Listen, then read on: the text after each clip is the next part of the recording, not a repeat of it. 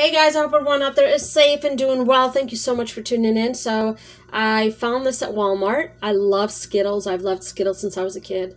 They had all three flavors. They had the smoothie, and it usually comes in like a pink package. And they had the original, the one that comes in the red package. And I got those in the fridge now, and I'm going to review them one by one. I'm not going to open all of them, and no, I'm not going to do that.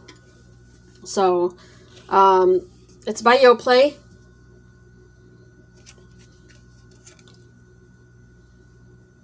I really wanted my yogurt, and then I saw these, because this is too much sugar. I try to stay away from these, but I'm only doing this because I want to review these for you guys. Other than that, I would not buy this yogurt anymore. It's just, look at that. Carbs are 30. Oh my gosh. This is how much I love you guys. Okay. That's the ingredients. You know this stuff is not good for us, but... Okay, that's that. So let's open her up and see. It's the wild berry.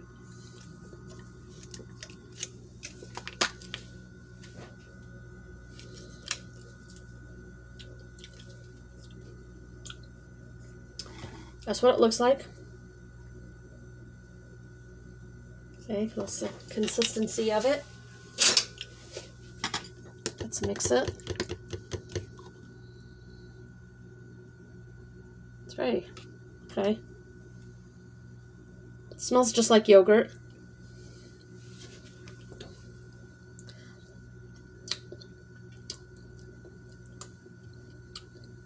It's not very sweet.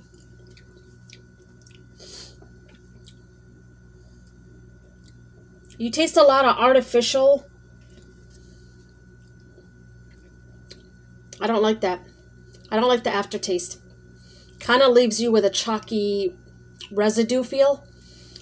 Oh, man.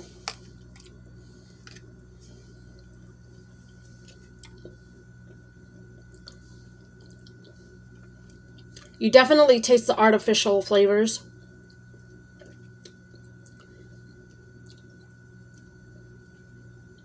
I don't know how to describe this, but I really don't like it.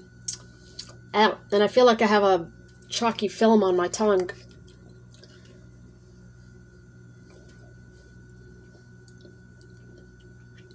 I mean,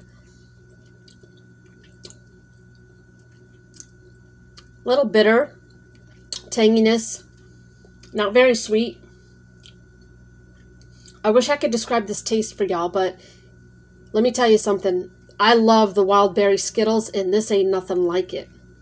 But everybody's different. Some people might be tasting it, but you really need to take the time to notice, because this ain't tasting no like wild berry Skittles. I'll tell you that right now. There's a lot of berry, artificial berry kick.